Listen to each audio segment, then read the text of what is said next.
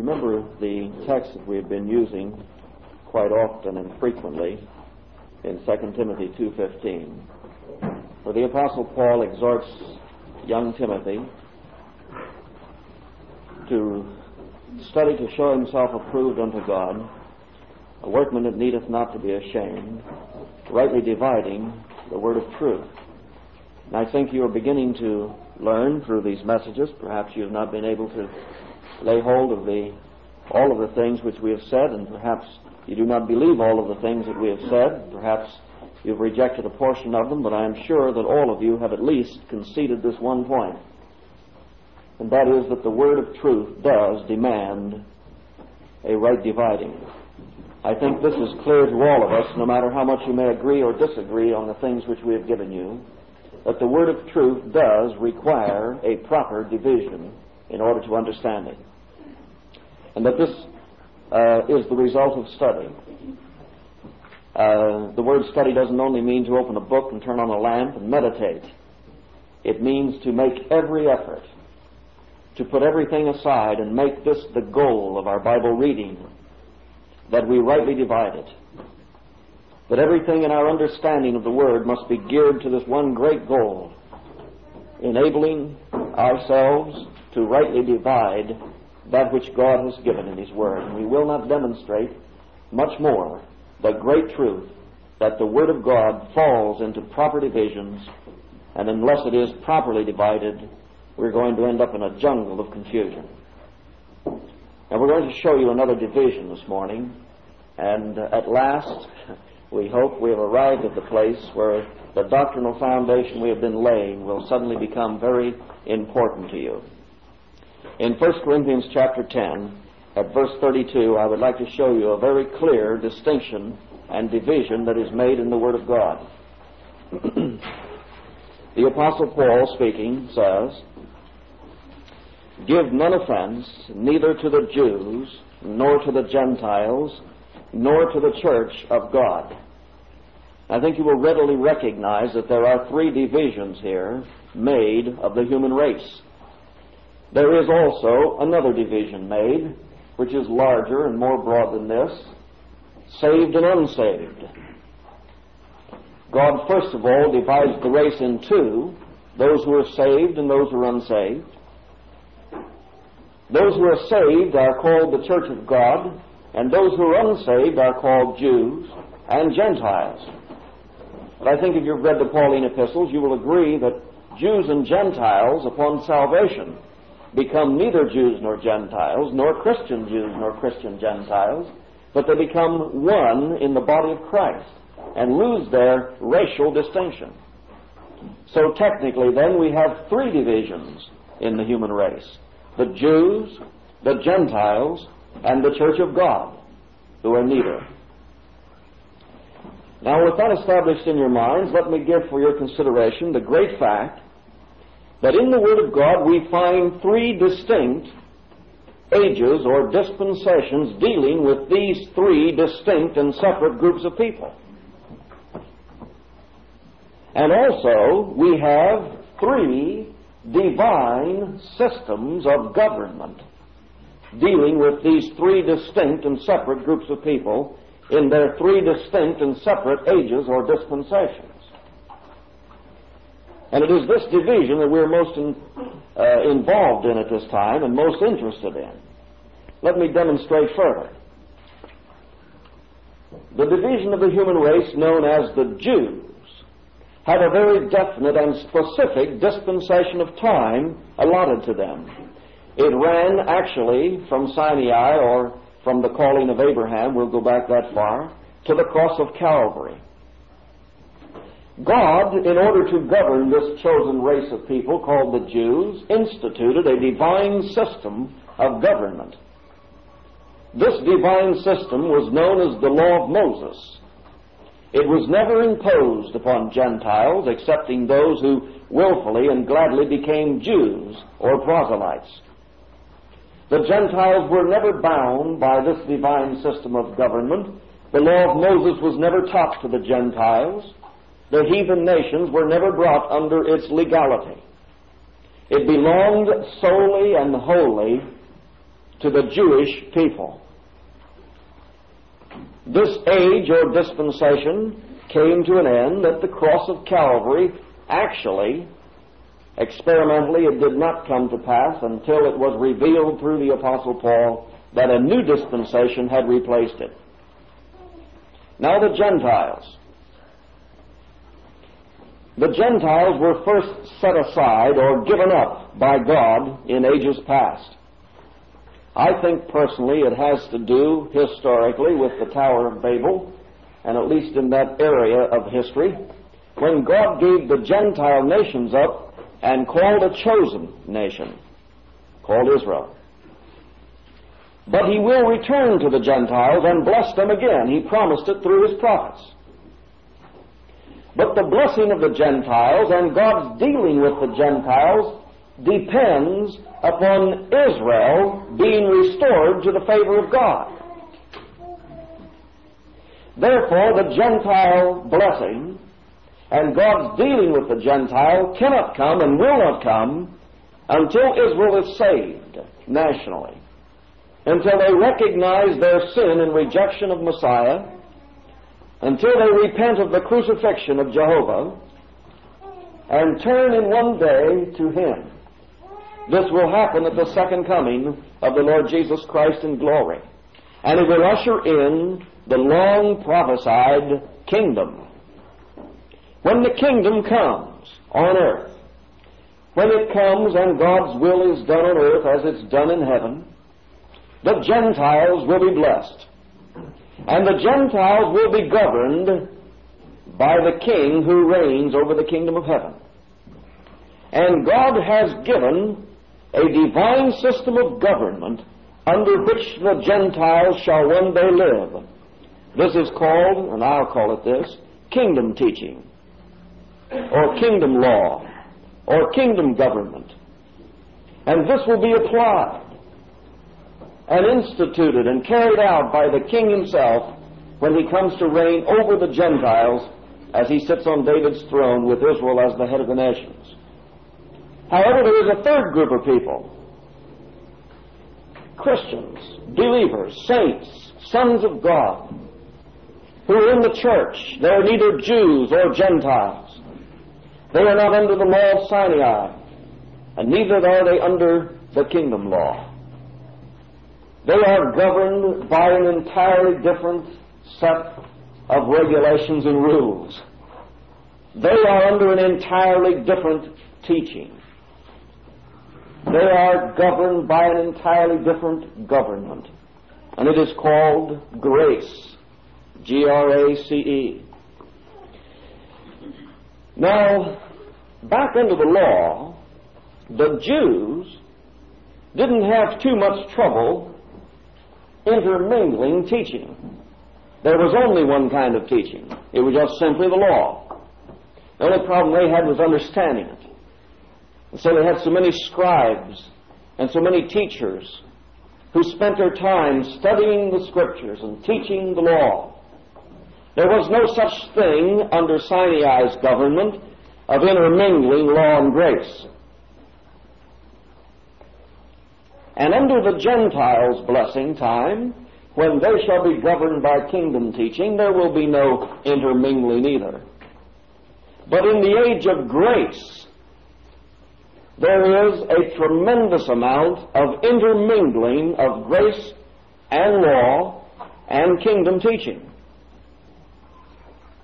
And as a result, the Galatian letter was written because an entire assembly of believers had been brought into bondage by such intermingling, by such frustrating of the grace of God. The clear liberty that belonged to believers was being taken from them and made negative by the positive teaching of the law. The wonderful and glorious liberty and release from the yoke of bondage that had come to the Galatian believers by the release of Calvary. They were being robbed of it by false teaching, teaching that intermingled two divine systems of government, a teaching that didn't rightly divide the word of truth, a teaching that couldn't separate the difference between what belongs to believers and what belongs to the Jews and what belongs to the Gentiles. So, I find that the Galatian condition has prevailed down through the 19 centuries of church history until today. Now, let us get to our subject. Believers generally today who study the Scriptures, any at all, who earnestly search the Scriptures, any at all, to see if these things be so, are not too much bothered by intermingling of Sinai's law with the teachings of grace. Now, there are several reasons for this. I'm not talking about professing Christianity, which would include all of the law keepers and so forth. I'm talking about those who are truly born again. They're not bothered too much with Moses' legality. One of the reasons for this is simple. The difference between law and grace is too obvious to us. The clear-cut division between Sinai and Calvary is too easily seen even by casual Bible readers. For instance, when we read the book of Genesis, chapter 17, and we read that God commanded the firstborn, the males of every family to be circumcised. And then we read in the book of Galatians that circumcision is absolutely forbidden, and that it means absolutely nothing to the believers in the age of grace. This is clearly seen. The division is so marked that no believer could fall into the heresy of demanding circumcision in this age of grace. For instance, the subject of the Sabbath I don't think is a troublesome subject to real believers who study the Scripture. I wouldn't be afraid to go out and gather up sticks on the Sabbath, which is really Saturday, would you? I wouldn't be afraid that God would have me stoned to death for gathering firewood on Saturday. I'm not bothered too much by that kind of legality. There are many other things that could be said in this regard. For instance, the offerings. True Bible believers don't generally fall back to offering the Mosaic offerings, the Levitical sacrifices. They don't insist upon going to an altar with a real lamb and slaying that lamb or offering the peace offerings and the burnt offerings to God. They no longer believe in the priesthood of Aaron.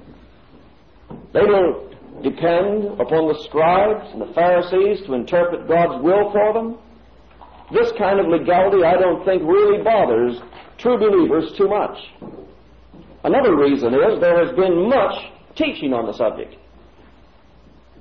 And you'll notice that Bible teachers especially, one of their long suits is drawing distinctions between law and grace.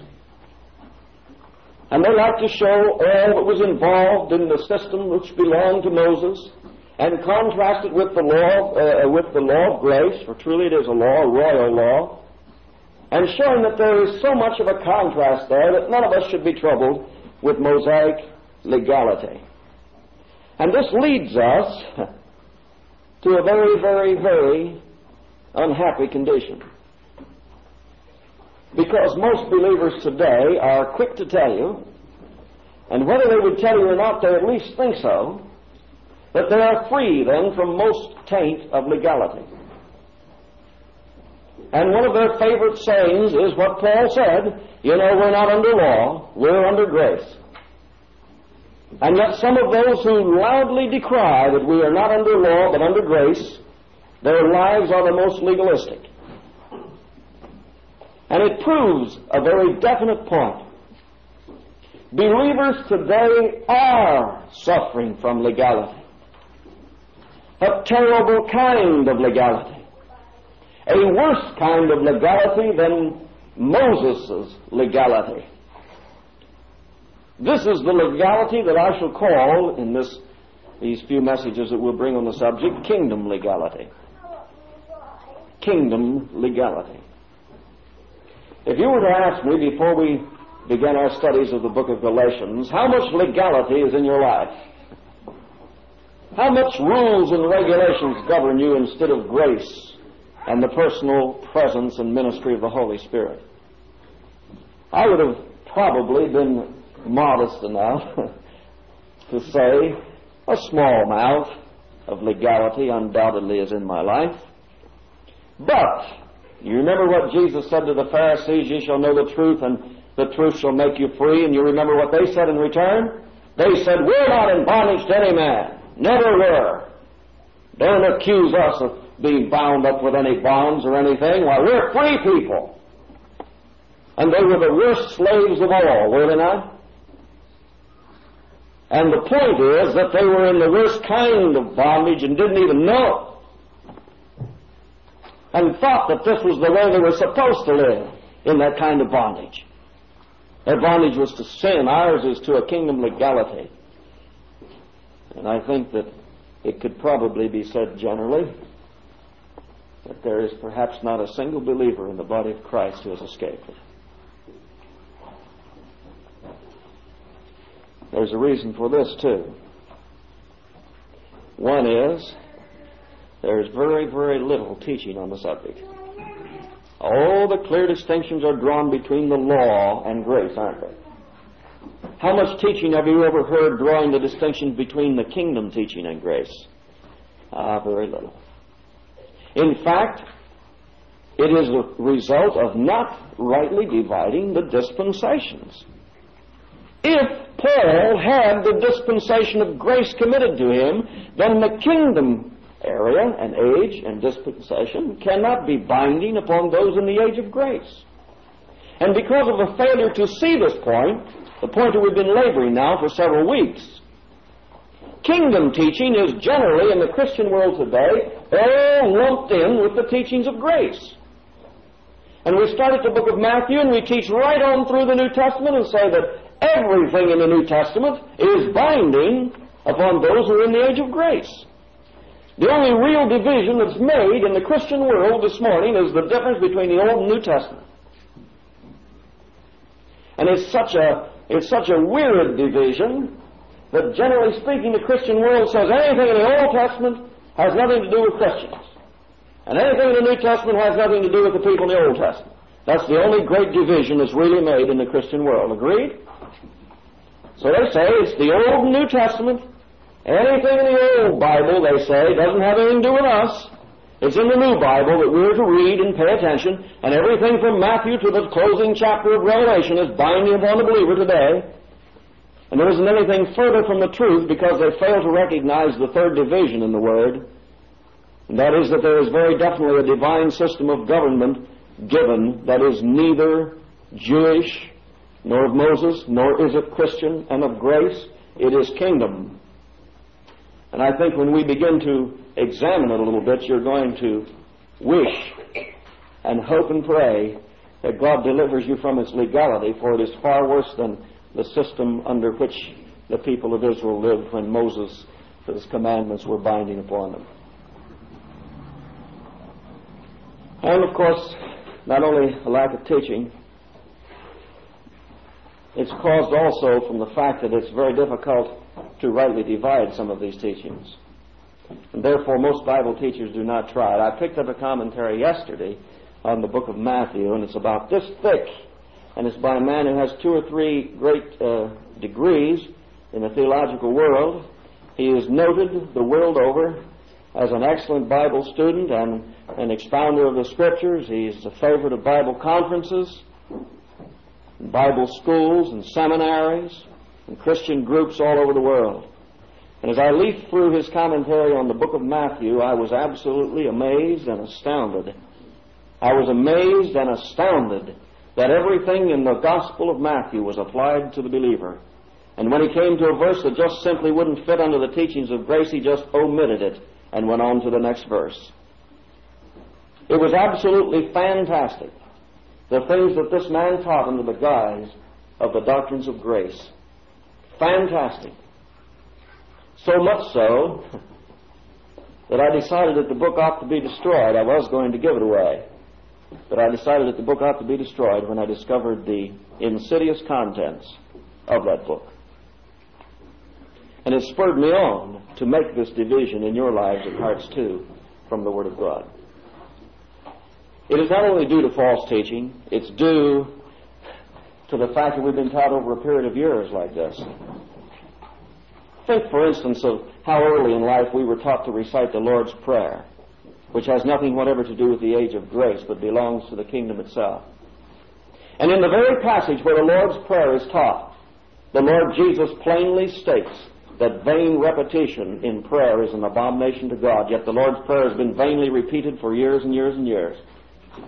Out of the same passage that forbids vain repetition in prayer. And for years we've been taught to pray for our daily bread, and to pray that we might forgive those who trespass against us their trespasses. Why? In order that we might be forgiven. We've prayed for years for the kingdom to come.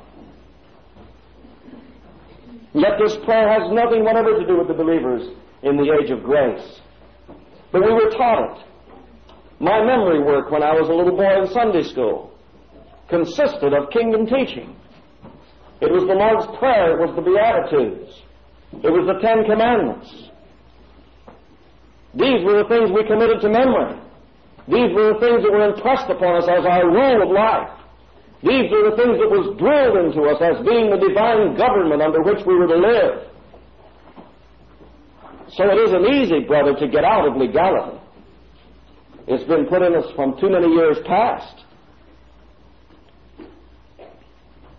What kind of result does it have in the believer's life?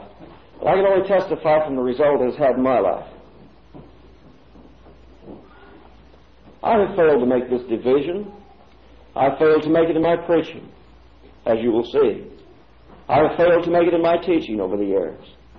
I have failed to make it in my own life. Many times I have seized upon kingdom principles and tried to apply them in my life. Honestly, earnestly, I have begged God's help in making these principles to work. I have done whatever adjusting I thought necessary in my life to bring them to pass, and been oftentimes in private, afraid to confess publicly that it didn't work. I've wept before the Lord and wondered why this thing was frustrated in my life, why it didn't work, when here it was so clearly laid down in the Scriptures and so clearly taught that this was something the Lord wanted in my life and of me. Kingdom legality is far worse than legality that is spawned of Moses. This legality is far more reaching. It infiltrates our lives until we lose and sacrifice and give up the liberty which we have in Christ. And I think many believers who loudly say, we're not under the law, we're under grace, you know, and yet they strive daily to live under kingdom principles, and hence live mostly without joy, without peace, and without a real sense of liberty in Jesus Christ. Liberty, brother, means that our actions are unhindered. Liberty means that we are not under stringent boundaries. We are not under the burden of rules and regulations. It is not principles with which we deal. In the liberty which we have in grace, it is a blessed person with whom we deal. And how I pray to God that the legality that is in my life might have the light of the Word of God brought to bear on it. And I haven't done this in private before I came down here, because that would have given me a superior feeling. And I would have been preaching up here saying, now I've already applied these things in my life, now you people get with it. I haven't done that. I have deliberately left these things in my own personal life until I came to them in the messages for the assembly. Because I want the Holy Spirit to apply this truth to me this morning as He applies it to you. I want Him to convict me as He convicts you. I want Him to open my eyes to the legality in my life as He opens your eyes to the legality in your life. I want to be busy in these messages searching my heart, not yours. I've deliberately left them for my own personal adjustment until this time when we could do it together. Now there are some things concerning kingdom teaching that I want to give to you. And then we are going to draw some examples this morning from the Word of God as to the difference between the kingdom teaching and grace. And then tonight we will take up this vast subject from the 12th chapter of Luke. Take no thought for tomorrow. First of all, this must be said of kingdom teaching. It is absolutely different and distinctive in its nature from the teaching of Moses' law. If you look to the Gospel of Luke chapter 16, verse 16,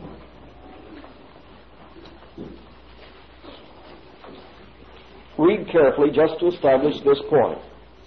The law and the prophets were until what? Or who? John the Baptist.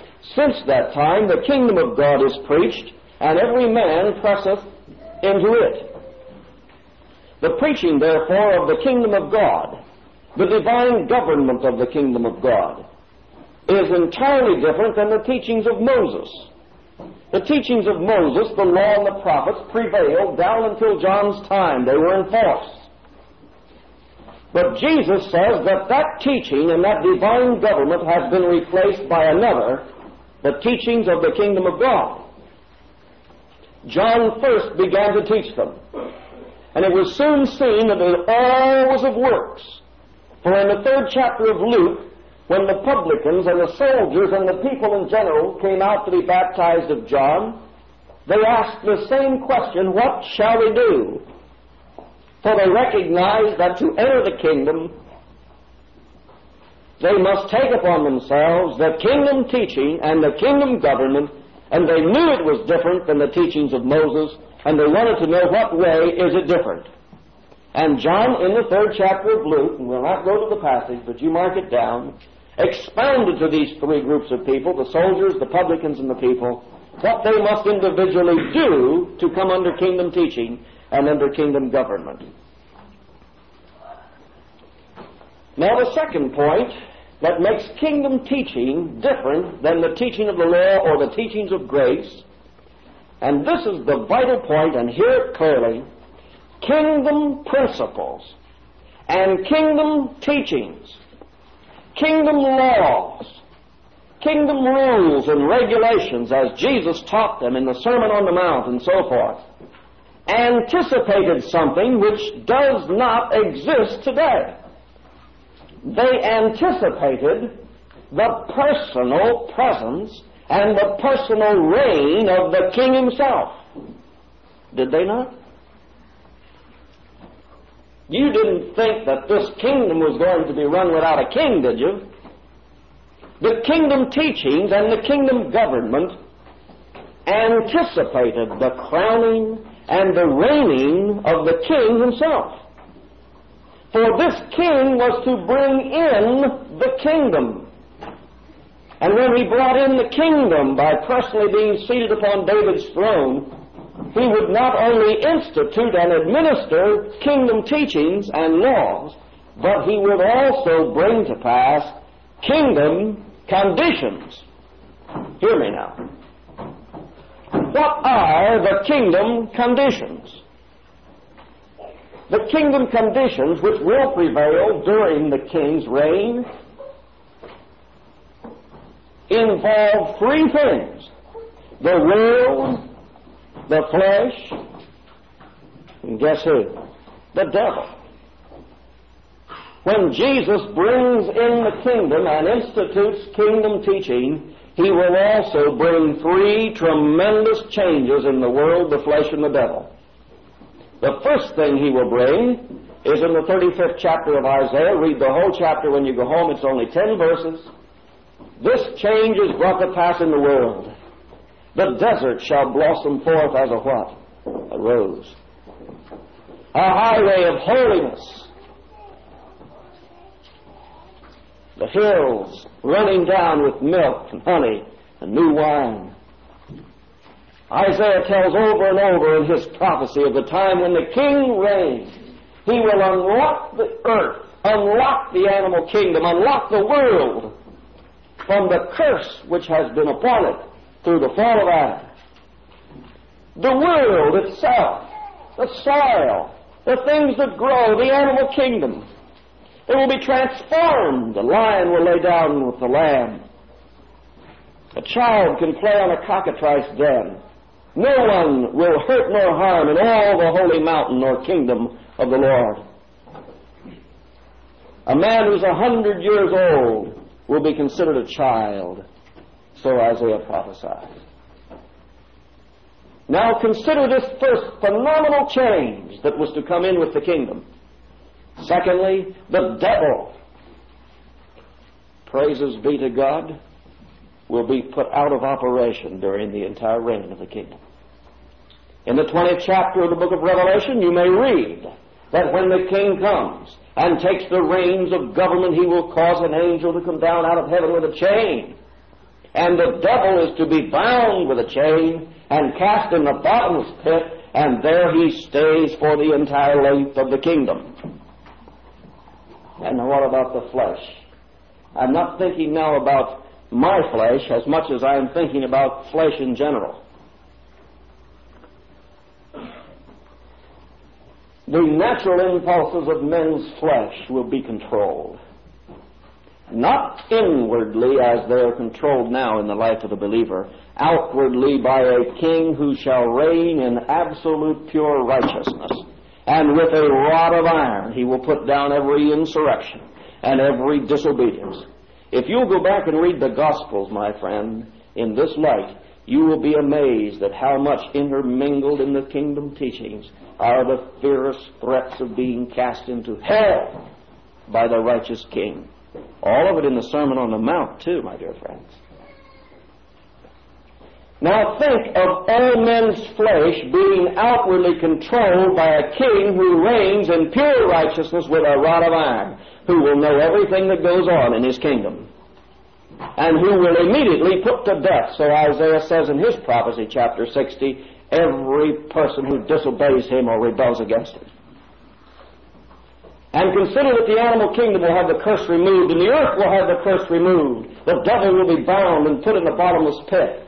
Now, my dear friends, you bind up the devil and put him in a pit, and control the flesh of every man who walks on the face of the earth, and take the curse off of this earth, and I can live under kingdom conditions. And I can live under kingdom teachings. But you consider the fact that the devil is not bound this morning. He is a roaring lion, walking up and down the earth, seeking whom he may devour. He is our adversary, accusing us in heaven. And consider that the earth itself has locked up its goodness against us. We can't even grow a garden, bless your heart, without the weeds choking it out. And if my garden would grow automatically and produce the tremendous harvest that it will someday in the age of the kingdom, I could sit in my rocking chair on my front porch the rest of my life and take no thought for what I should eat tomorrow. Couldn't you? Bless your hearts, you can. You bind the devil for me, and you take the curse off of my garden, and take the curse off the animal kingdom too, so that the foxes don't kill all the rabbits on the place, and a few other odds and ends. And you control the flesh of all my neighbors and everybody in this present world. And we can go back to Matthew, Mark, and Luke, and we can start applying some of these principles and find out their work instead of ending up in frustration in our lives. As far as I'm concerned, if you don't get any other point but this one, you've got a major point right here. Now, I'd like for you to go with me to the 5th chapter of the Gospel of Matthew. And I'm going to show you the difference between kingdom teaching and the teachings of grace. I'm going to spend the rest of this message in the Sermon on the Mount. First of all, I want to establish, I can't take the entire Sermon on the Mount. I first thought for this series of messages that we would expound the Sermon on the Mount verse by verse, 3 chapters. But I've felt inclined to choose against that. But I would like to consider a portion of the 5th chapter this morning, only to do one thing, and that is to demonstrate the impossibility of applying these principles to your life in the age of grace.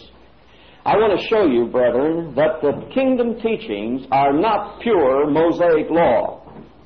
Neither are they the teachings of grace. They are an enlargement of Moses' law, far more stringent than Moses' law. Far more impossible than Moses' law. You say, can that be? Indeed it can be.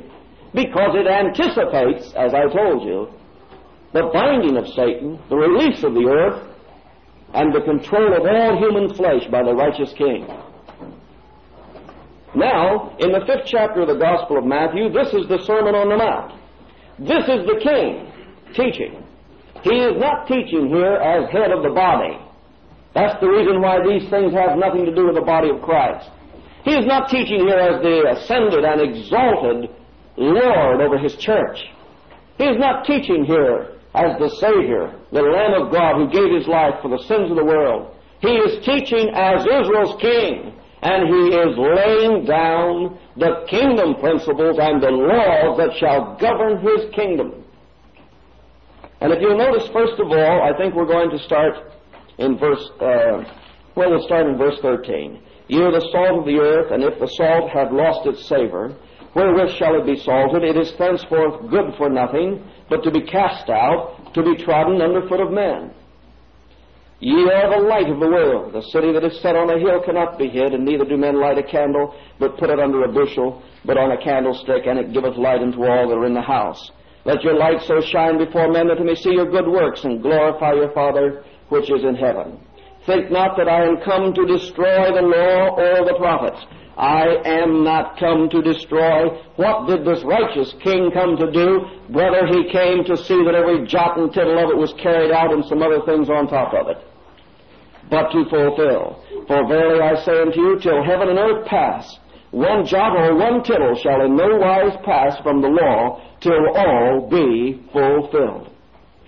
Whosoever therefore, listen, shall break one of these least commandments, and shall teach men so, he shall be called the least in the kingdom of heaven.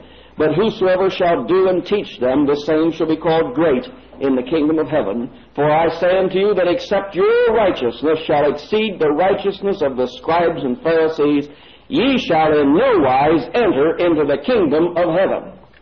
First of all, let me tell you that the king says that when the kingdom is established, the law, he is going to see to it that every jot and tittle of the law is fulfilled. And furthermore, he says that if anybody in my kingdom breaks the least of the commandments of the law and shall teach others to do that, he'll be called the least in the kingdom of heaven. And furthermore, he said the scribes and Pharisees, who were men who kept Moses' law, he said if your righteousness doesn't exceed theirs, you won't even get into the kingdom. Law-keeping won't even be enough to get into the kingdom. It must go past the keeping of the law to the keeping of kingdom laws and principles. For instance, consider the ridiculous fact that for years we have been told that it is Christian believers in the age of grace who are the salt of the earth and the light of the world. We are not the light of the world, and neither are we the salt of the earth. Because there is coupled with the statement that ye are the salt of the earth, the warning from the king that if you're not as salty as you ought to be, you'll be cast out and trodden down and destroyed. You want that in the age of grace? Do you? You'll have to sacrifice that glorious liberty we know as the security of the believer if you do. It wasn't the boast that they were the salt of the earth, it was the warning that they better be. And do you know what the purpose of saying they were the light of the world was? The purpose was to tell them this great truth, that if they would show any light to the world at all, it would have to be through their own good works. That the kingdom was to be established on works. And those who would lighten the Gentiles, and this is Old Testament talk, read the prophets, and see how Israel, when the kingdom was set up, was to be a light to the Gentiles. Remember? How were they to lighten the Gentiles? By their own good works. Can you imagine the Apostle Paul teaching any place in his epistles that our good works is the only light the world has? I want to tell you, brother, your neighbor's living in awful darkness. Your neighbors are living in awful darkness. If the only light they have are your good works. Your good works are filthy rags. They are nothing. It better be that in the age of grace that what glorifies God is the seeing of Christ's righteousness in us, not our good works. Our good works, we have none. It is His works that glorify the Father. His righteousness, that is the only light the world has. For in the Gospel of John, which deals with grace and truth, we hear him say, I am the light of the world. And he that walketh after me, or followeth after me, shall not walk in darkness, but shall have the light of life. And John said of him, he was that true light that lighteth every man that cometh into the world. Oh, let me tell you, I've heard believers stand up in prayer meetings and say, remember, ye are the light of the world. Let your neighbors see your good works, that they may glorify your Father. Jesus said, listen, in the kingdom every law shall be carried out. Every jot and every tittle that Moses has written and the prophets have given shall be carried out.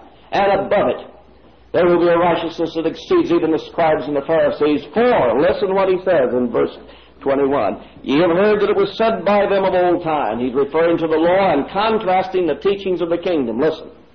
Thou shalt not kill, and whosoever shall kill shall be in danger of the judgment. But I, and who is I? The king. I, the king, say unto you, this is what's going to be in my kingdom. Whosoever is angry with his brother without a cause shall be in danger of the judgment. And whosoever shall say to his brother, Raka, which is stupid, shall be in danger of the council. But whosoever shall say, thou fool, shall be in danger of hell fire. It's pretty hard to fit that in the age of grace, and just won't go.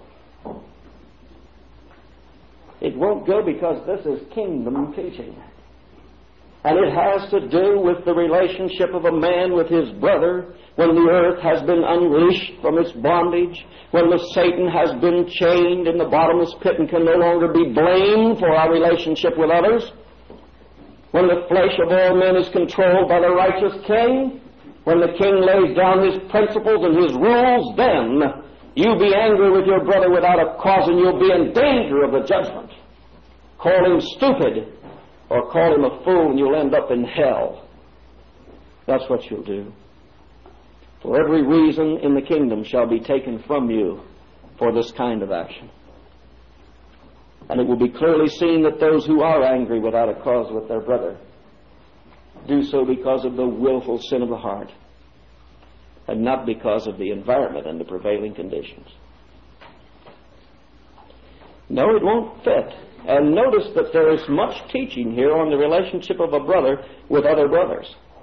Notice, therefore, if thou bring thy gift to the altar, and there rememberest that thy brother hath aught against thee, leave there thy gift before the altar, and go thy way, and first be reconciled to thy brother, and then come and offer thy gift.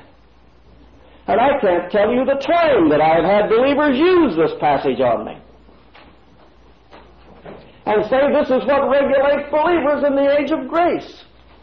First of all, I ask you in the light of Hebrews 13:20 or 10, where is the altar? What altar do you go to, my brother, with your gift?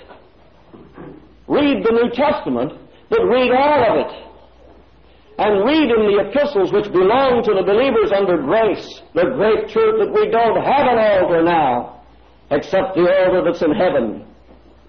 And that we do offer gifts and sacrifices, but they are of a spiritual nature now, as a holy priesthood.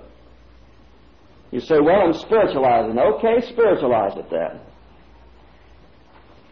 But there's not a man among us who ever lived by this principle, excepting when it was convenient to do so. Let me tell you something.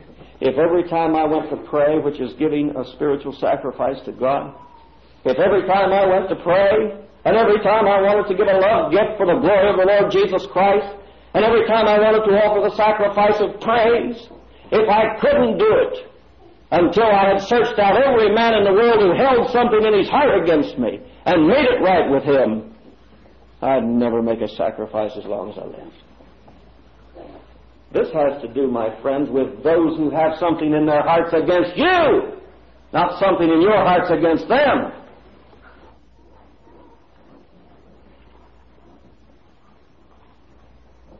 It is not possible for me to be reconciled to all those who hold something in their hearts against me. Therefore, if this belongs to me, my dear friends, it is impossible for me to offer any gifts unto God. Oh, what liberty we have in grace. Brother, hold your grudge against me all you want to. You can't keep me from the throne of grace. Hold your grudge against me in your heart. My sacrifices are still laid on heaven's altar and accepted. Do you thank God for that? That's liberty. This passage has bothered me. There's been times when I've gone to prayer and I've thought about the brothers who held grudges in their hearts against me. And I thought, well, maybe I ought to go out and talk to them and see if I could get reconciled to them. You're wasting your time. We have to do with him who is at an altar that cannot be touched with hands. And we have to do with him who has bid us come, whether our brothers want to be reconciled to us or not. For thank God we have been reconciled to him who's seated at that altar.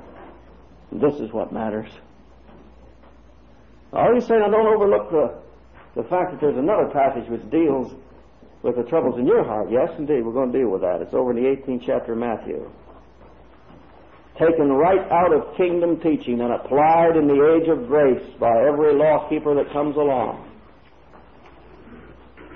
I want to show it to you in the 18th chapter of the Gospel of Matthew, and it begins at verse 15, and it says, Moreover, if thy brother shall trespass against thee, go and tell him his fault between thee and him alone, and if he shall hear thee, thou hast gained thy brother. But if he will not hear thee, then take with thee one or two more, and that in the mouth of two or three witnesses every word may be established. And if he shall neglect to hear them, tell it unto the church. But if he neglect to hear the church, let him be unto thee as a heathen man and a publican. And verily I say unto you, whatsoever ye shall bind on earth shall be bound in heaven, and whatsoever ye shall loose on earth shall be loosed in heaven. Again I say unto you, that if two of you shall agree on earth as touching anything that they shall ask, it shall be done for them of my Father which is in heaven. For where two or three are gathered together in my name, there am I in the midst of them. Why is there so much teaching in the kingdom teaching concerning a brother's relationship with other brothers? In verse 34 and 5, which concludes this passage, you will find out right fast. And his Lord was wroth and delivered him to the tormentors, till he should pay all that was due unto him. So likewise shall my heavenly Father do also unto you, if ye from your hearts forgive not every one his brother their trespasses. Do you read that? Why is it necessary in the kingdom for me to go to a brother who holds something in his heart against me and get reconciled with him? Because he is a stumbling block to me. He's endangering me of not forgiving him for holding this grudge against me. And if this brother has trespassed against me, I need to go to him and show him that I hold no malice toward him, and show him that I have freely and frankly forgiven him.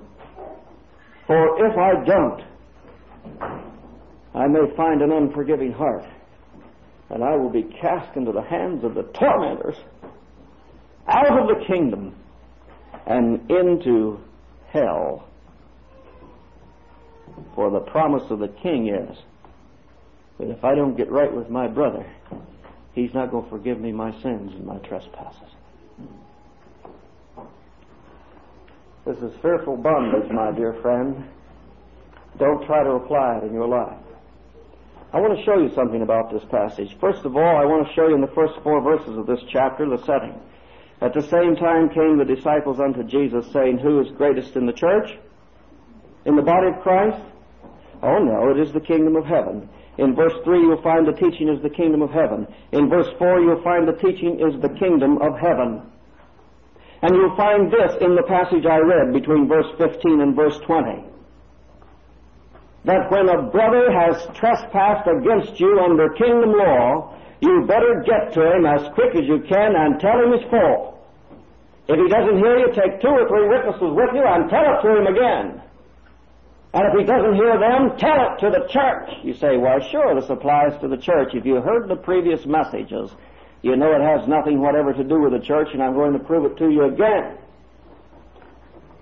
Jesus says that any two under the kingdom has his authority in their midst. And any two to whom he gave this authority may bind any matter on earth, and it shall be bound in heaven. And he's referring to the judgments against a brother who refuses to hear when somebody goes to him and tells him his fault.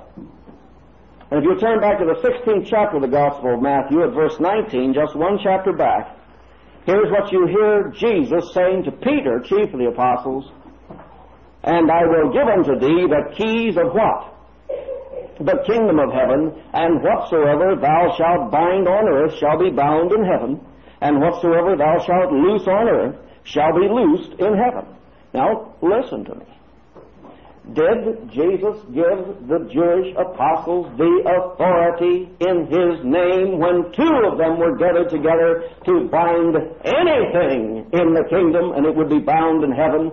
And this, he said, pertained to the kingdom of heaven? Certainly he did. And when you come to the 18th chapter, the teaching is not any different. It is still the kingdom of heaven, and he is now telling those to whom he gave this authority how to use it. Here's the way to use it. You may use it in the case of a brother who will not be admonished by another brother, or who will not listen when two witnesses come with that other brother and hear his fault. Bring him before the church, which simply means the assembly of called out ones. It only need be an assembly of how many? Two. For if two of you agree as touching anything, and how many times that verse has been put in a box labeled prayer, and it has nothing whatever to do with prayer. It has to do with the judgments taken place in the kingdom by those who have authority to bind on earth with the authority of the king. We're going to talk about this when we get to prayer, and this is one of the prayer promises that don't work. Or you say, don't tell me it doesn't work. Many a time my wife and I have prayed together and God heard and answered. And many a time your wife and you prayed together and he didn't do anything. And you agreed perfectly on what you were praying for, didn't you? And it didn't work. And you said, well, it's my unbelief. But you were agreed. There isn't a thing in this verse about belief. There isn't a thing in this verse about asking according to the will of God. There is only one thing in this verse. It says, two of you agree. Just two of you agree. Two of you agree and ask, and it shall be done. And I want to tell you, I've agreed many times. And I've asked. And I've claimed this promise. And it didn't work. And I'm thankful it didn't. One of the greatest things I have to be thankful for in my life of prayer is that God refuses to answer my prayers when I order him to work out my solutions according to my thoughts. One of the greatest fountains of praise in my life this morning is that God has so generally ignored my prayers and went right on praying in me and through me by the Holy Spirit according to his will. Let me tell you something. Don't use this passage on me anymore, my friend. And if you insist on it, be sure you chain the devil before you do. Loose the earth from its bondage and show me the personal presence of the king who's going to keep your flesh and everybody else's in control while I try to carry this out. Don't use this as a billy club on me anymore. It has nothing whatever to do with the age of grace. For instance, if your brother trespass against you, go tell him his fault. Find me one verse in the epistles of grace that repeats this, and I'll retract what I'm teaching this morning. It says in Galatians 6:1, if a brother be overtaken in a fault, ye which are spiritual, restore him in a spirit of meekness.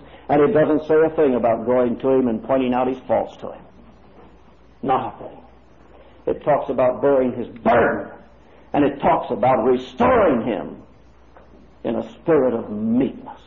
It doesn't talk about pharisaical judging. Let me tell you something else. Read the 2 Thessalonian epistle in the 3rd chapter. in this passage of Scripture, if you really believed it, you would read that if this brother who has been admonished by you personally, and then in the presence of 2 or 3 witnesses, and then before the entire church, which generally you don't carry it out, you may muster up enough courage to go to him privately because you like to point out his faults to him. Gives you a certain air of superiority. You've caught your brother in a fault. We covered this in the messages on Galatians. How many of you ever went back with 2 or 3 witnesses? Why? That the law of Moses be established. That in the mouth of 2 or 3 witnesses every word be established. That's Mosaic law, brother. And every jot and tittle of it will be fulfilled in the kingdom. How many of you ever went back to that brother you were so quick to tell his faults to and took 2 or 3 spiritual witnesses with you and repeated your charges in their presence? You don't do that, do you? And if you did do it, how many of you came before the church and repeated the same charge you repeated in private? You don't do that either because you don't believe the passage except when it works conveniently for you. And if you told it to the church, you know what the church is supposed to do? If 2 who have the authority of the king agree that the brother has trespassed, he is to be considered as a heathen and a publican. And a heathen was a dirty Gentile dog in the eyes of the Jew, and the publican was a crooked tax collector. And he was the scum of Jewish society. You tell me that's the teachings of grace, and I'm going to tell you, you don't understand a thing about the Bible. Read 2 Thessalonians 3, verses 14 and 15. And you will find out that if a brother walks disorderly, Christians in the age of grace are to mark him, take note of him, have no company with him. Not go to him, tell him his fault, break off our fellowship with him, that he may be ashamed, but do not treat him as an enemy, but admonish him as a brother.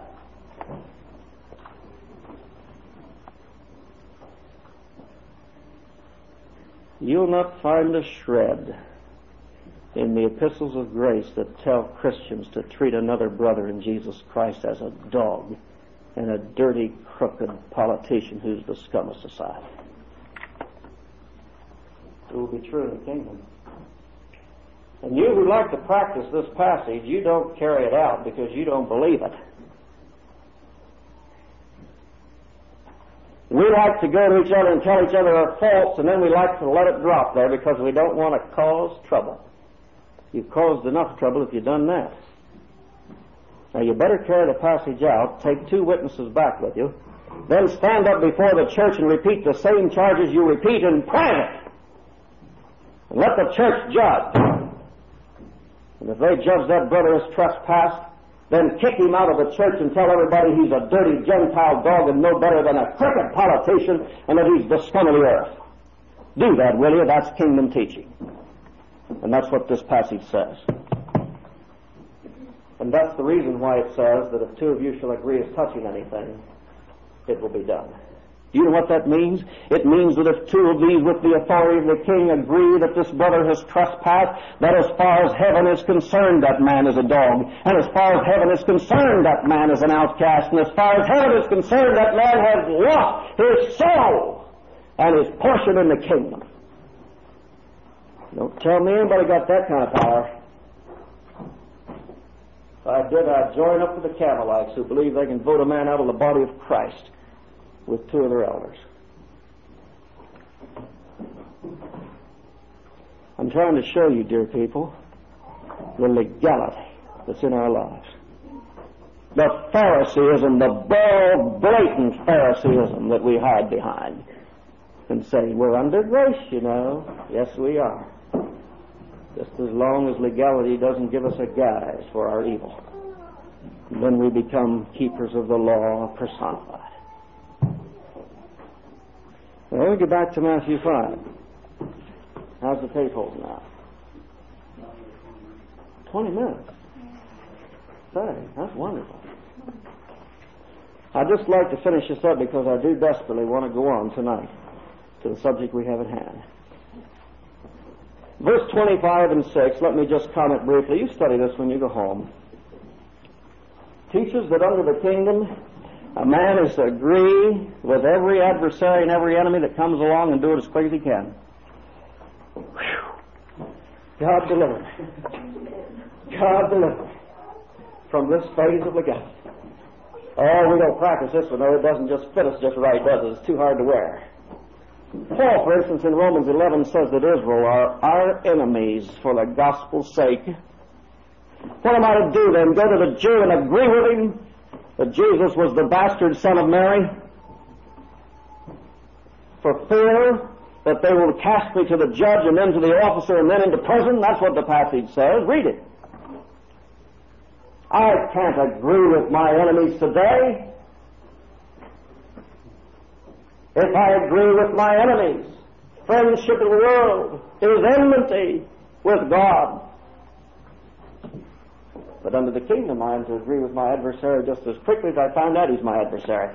I'm supposed to say, "You're right, sir. You're right. I don't want to be taken to the judge. I don't want to be hauled before the officer and cast into prison for having any fight with you. You are right. You are right. Pardon me for contradicting you. Pardon me and forgive me." And then we have the teaching in verse 27. "Ye have heard, this is the law, thou shalt not commit adultery."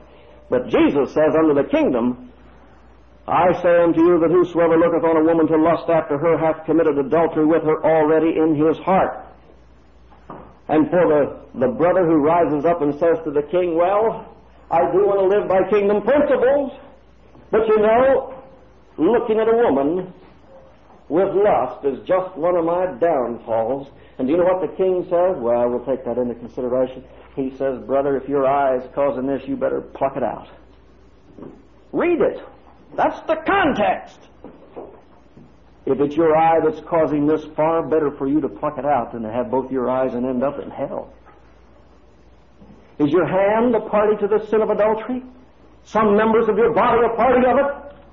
You better cut them off. Far better to cut them off than to have the members of your body and to be cast into hell. Oh, I hope nobody applies this in the age of grace. Well, I'm afraid that most of us, if we applied it, wouldn't have any eyes, nor hands, nor anything else. And the motive, dear brethren, is to keep out of hell. That's the motive. To keep out of hell. Then we go to the subject of divorce. Verse 31, "It hath been said, Whosoever shall put away his wife, let him give her a writing of divorcement. But I say unto you that whosoever shall put away his wife, save for the cause of fornication, causeth her to commit adultery. And whosoever shall marry her that is divorced, committeth adultery." Listen to me, brethren. Oh, here is another passage that is conveniently used in the lives of professing believers. They conveniently use it because all I have to do is convince myself that my wife is guilty of fornication and I am free to divorce her at any time I want to. Oh, she may be innocent, but that's all right. It says for the cause of fornication, and the Lord has given me the conviction that she's guilty of fornication. I don't care if she ever admits it. I'm going to put her away, and all I have to do is tell her that. Jesus said under the law there was one law for divorce. Under the kingdom there is another law for divorce, and you'll find in searching the Scriptures there is a third law for divorce in the age of grace. Want me to give you those three laws? The 24th chapter of the book of Deuteronomy, under Moses' law, the first 5 verses tell simply and plainly that under the law of Moses, because of the hardness of the people's heart, they could divorce their wives if they had no other reason than that they simply didn't like her anymore. For it says that if a man hated his wife, it would be all right to give her a bill of divorcement. In another place, when Jesus talked about divorce, some of the Pharisees came back and said, "Well, how come then Moses let everybody divorce their wives as often as they wanted to, for any reason whatever?" Jesus said it was because of the hardness of their hearts. But from the beginning, he said it was never so. For in the beginning they were made one flesh. What God hath joined together, let no man put asunder. But in the economy of Sinai, God made an exception, and because of the hardness of Israel's heart, and to keep down fornication, and to keep down adultery while they walked as law keepers, God gave them that release of divorce. But he says under the kingdom, no, sir. He says under the kingdom there will be one just cause for divorce, and that will be the cause of fornication. And what does it say in the epistles of grace? I'll tell you what it says. Study 1 Corinthians 7, and you will learn, first of all, that there is no cause for divorce between two believers. None whatever. Do you know why? Because, bless your hearts, we are indwelt of the Spirit of God, who is able, with a tender heart, to make us to forgive, even as God hath for Christ's sake forgiven us. There is no cause for divorce between believers. I don't care what my wife has done against me, and she should not care what I have done against her. We have the royal law of love which works in us the forgiveness that was worked for us at Calvary. And if grace doesn't work between a man and his wife, where on earth is it going to work? It won't work any place. You can't find, my dear brother, a single place in the Christian epistles where divorce is advocated or approved between two believers. There is one special case given, the special case of a mixed marriage, an unsaved husband and a saved wife, or an unsaved wife and a saved husband.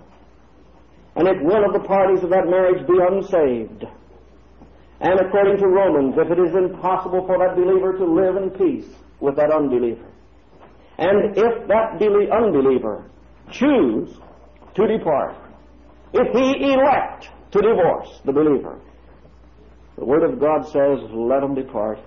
A brother or sister is under no bondage in such a case.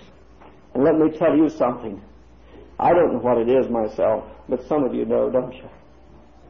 If you ever lived as a true believer in Jesus Christ with an unbeliever, you know what grace really is when we see that the Lord Jesus has made provision that if we can no longer live in peace and the unbeliever want to depart, he will not hold us in bondage, for truly we are under grace. You see what I'm getting at? Study it carefully. 1 Corinthians 7, the teaching is as plain as can be. No divorce for two believers. But let two believers want a divorce, and oh, let me tell you, they get on kingdom ground real fast, don't they? They say, but it teaches in the book of Matthew. Or let me tell you that if fornication isn't involved, they get on Mosaic ground real fast. And they go back and say, but it says right there in the book of Deuteronomy, write her a bill of divorcement. And that's all you need to do. But let's read the whole Bible. And let's read that between believers there is no cause for divorce in the sight of God. God hath joined them together. No man can put them asunder. But in the case of the believer, whose partner is an unbeliever, who makes it impossible for that believer to live in peace with them, and who insists on a divorce, let that unbeliever go get their divorce. That's what the Scripture teaches. But Paul also says that for that believer who has been divorced by an unsaved partner, there is no marriage again until that husband or wife die. And then he says, only in the Lord. And he goes a step further than that and says, you'd be better off to stay single. That's the difference between the law and the kingdom and grace. Then in verse 34 and 5 and 6 and 7, you have the case of swearing. Back in Moses' law, I don't mean profanity now, I mean taking an oath. Back under the law of Moses, the Jew was forbidden to swear by God, that is, to use his name. They couldn't take an oath by God under Moses' law.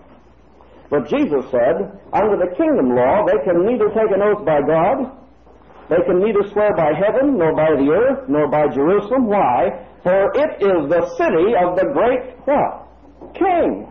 This is kingdom law. You can neither take an oath by Jerusalem, the earth, the heaven, and not even by your own head, because you can't make one hair white or black. And the oath, he says, doesn't mean a thing, since he, the great king, is in full authority. Let your communication be yes, yes, and no, no. Well, if you want to apply this in your life, you go ahead and apply it.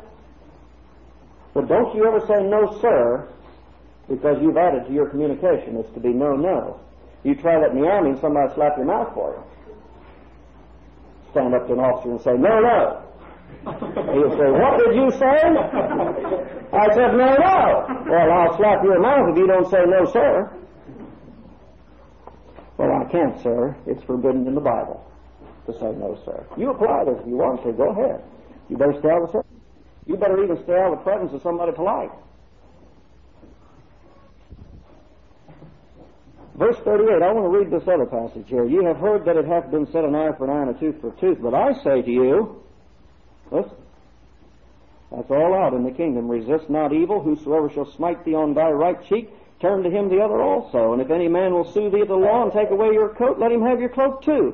And whosoever will compel you to go a mile, go with him too. And give him that asks of you, and from him that would borrow of thee, turn not thou away. How could a man live under those rules in the age of grace? It is an impossibility. How could a man do it in the kingdom age? Very simple. If the kingdom conditions were prevailing today, and you walked up to me and slapped me in the cheek, I could turn my other cheek, because I know that about the time your hand touches my other cheek, the king and his rod of iron is going to take hold of you. And if you come to me as a child of the kingdom and ask of me, I can give you anything I have, because the king is going to provide all my needs and cause me to feast at his table. If you want to borrow from me, I can loan to you, because the king will pay me back if you don't, but he'll exact every farthing from you, brother. You see the point? Or you say you want to live by these rules, you go ahead and I'll bankrupt you as soon as the meeting's over. Because I'll come up to you and I'll say, give me everything you got. And it says in this passage, if a man says, give it to me, you've got to give it to him. Or else I'll just borrow it from you. I say, loan me everything you have. You wouldn't do it, because you'd find out that you didn't rightly divide this passage. You'd say, now wait a minute, that isn't what it means. No, it just wouldn't mean that, because it would hurt you then, and you wouldn't want to apply the passage.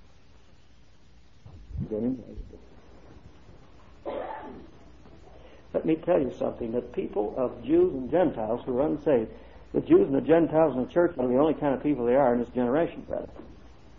Those who are under the king's rule, if you want to put it this way, are those who are saved. I could loan to a brother in Christ, and I could give to a brother in Christ as long as I knew that his request came from the Holy Spirit and not from his flesh. And if a brother in Christ, one whom I knew to be a brother in Christ, in anger slapped my face, I know I could turn my other cheek and let him slap that one too. For I know he's going to be dealt with by the one who lives in him. But don't tell me that I can go out here in the world and let every unbelieving, God-forsaking, and Christ-despising man who wants to take everything I have from me and put my children in despair and poverty and bankrupt me and send me to the poorhouse. Don't tell me I have to open my pockets and give him everything that I have and loan him every dime that I have and let him beat me black and blue in the face and take my coat and my cloak and turn me out naked into this present world. No, that isn't true. He knows no law but Moses' law. It is forbidden in the epistles of grace for a believer to sue another one. But there is not a fragment that forbids me to sue an unsaved man, nor to protect my interests in court if he sues me. And if a man sues me tomorrow and tries to take away my home, what am I going to do? Step out and say, after you, dear sir, it is all yours. I'm going to say to you, my friend, God gave me this home by grace. It was given to me by my Heavenly Father, and He has also commanded me to be subject to the laws of this land.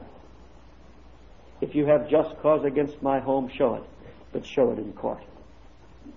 And then if God takes my home, you're welcome to it, for He will provide me with another. No, you can't apply this passage. Now, there are some of these things that do hold true. For instance, ye have heard that it hath been said, verse 43, Thou shalt love thy neighbor and hate thine enemy. But I say unto you, love your enemies, bless them that curse you, do good to them that hate you, and pray for them which despitefully use you and persecute you. And there's certainly nothing there that is forbidden, because this same thing is repeated by the Apostle Paul, who was the minister of the doctrines of grace in the book of Romans. I don't have to give up my home to every man that wants it. I don't have to let him beat me black and blue nor take my coat and cloak. I don't have to let him borrow from me or ask of everything that I have and be forced to give it to him. But there is nothing in the laws of grace that prevent me from loving him and praying for him and blessing him. Then the last one is, verse 45, these things are to be done, dear brethren, in order that ye may be the children of your Father which is in heaven. But if I read the epistles of grace right, I read, ye are all the children of God by faith in Christ Jesus. Not by doing these things, not by keeping these kingdom commandments and principles, not by living under this divine system of order, but by believing on the Lord Jesus Christ, we now become the children of God. In verse 48, if you want to get legal, let's put this one on too, will you? Be ye therefore perfect. Be ye therefore perfect, as your Father in heaven is perfect. That's kingdom. Let's don't apply it in the age of grace. It doesn't have anything to do with us. Our Heavenly Father, we thank you for the Word of God and for its proper divisions. We thank you for the Holy Spirit, whose job it is to make those divisions and to apply these truths. Show us, Father, the impossibility, and show us the wicked sin of taking a verse here and a verse there, fracturing them and warping them and remaking them and remodeling them and trying to fit them in to the age of grace because they suit our own selfish and wicked purposes. Oh, deliver us from this. And deliver us from the bondage that comes by such practices, Father. Help us to see what legalists we really are, what Pharisees we really are at times and in certain areas of our lives. We commit this, thy word, to thee, Father, that thou wouldst work good in thy glory in all that has been done and said. For we ask it all in Jesus' name and for his sake. Amen. Lord bless you.